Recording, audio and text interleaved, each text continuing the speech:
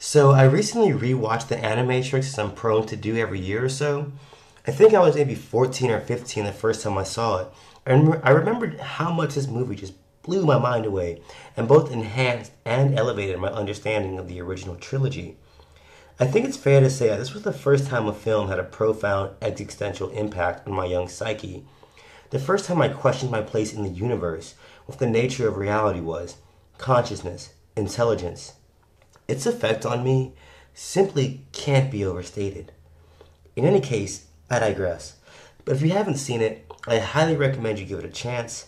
It's this collection of these short, beautifully animated stories that dive deep into the Matrix lore, from the melancholic and moody kid story to the dystopian nightmare of the Second Renaissance, Part 1 and Part 2. Anyways, as I sat there watching it, a question suddenly popped into my head. If the Matrix were real, what programming language would it be written in? Python? C? C++? Rust? Assembly? JavaScript?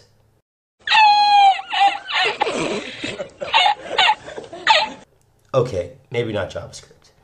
But anyways, as someone who's fascinated by computers and tech, the question stuck with me.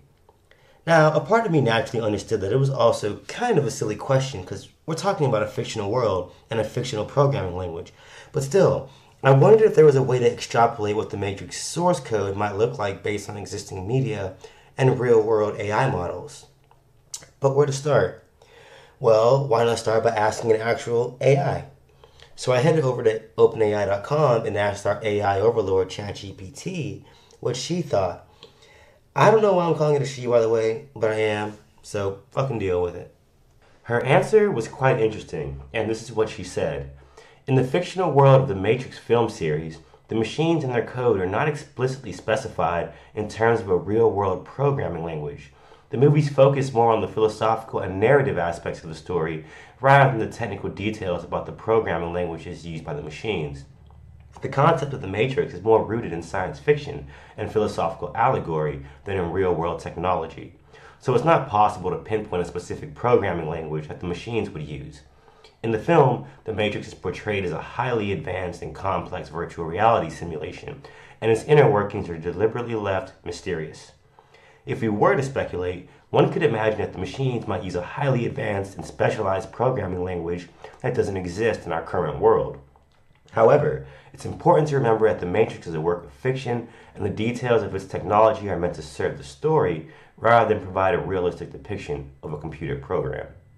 This actually makes perfect sense because why would the machines, who are vastly more intelligent than humans, continue to use human-based programming languages? That makes no sense. Programming languages exist so humans can interface with machines, but a machine has no need of that since it's, well, a machine. A machine using a high or low or even mid-level programming language would be like me, a native English speaker, using an interpreter to speak to another native English speaker. Utterly redundant. The machines would use and understand machine code directly. And since we're on the topic of interpreters, let's quickly talk about the difference between compiled, interpreted languages and machine code, just for the sake of clarity. So we understand that a program, like the Matrix for instance, is just a set of instructions given to a computer in order for it to perform a specific task. We use programming languages to accomplish this. However, your computer doesn't see your Python or C script, i.e. the source code. Rather, your source code has to be transformed into machine code, or what's known as an executable or binary first. How this happens depends on whether you are using an interpreted language or a compiled language. In compiled languages like C, you first write your source code, like this simple Hello World program. Then you compile it into machine code, which creates a separate file or executable. So when you run this program, you are not running the source code file, denoted by the .c extension, but the executable, which is in machine code. Now, let's take a look at a simple Python program that does the same thing. The difference here is Python isn't compiled before runtime, but rather at runtime, vis-a-vis the Python interpreter. No executable is created, and hence the complaint that high-level languages like Python are slow. Either way, both the source code of the C program and Python program must be compiled into machine code. So, going back to what ChatGPT said, we may never know what language the machines use. And don't give me that bullshit that this is the Matrix source code, because it's not. It's just a virtual representation of it, because if it was, Cypher damn sure wouldn't be able to read that shit. So even though we may never know what programming language the Matrix was written in, we can ascertain what their jumping off point was. What language were the early machines written in? As things stand, Python is king of the hill when it comes to AI and machine learning.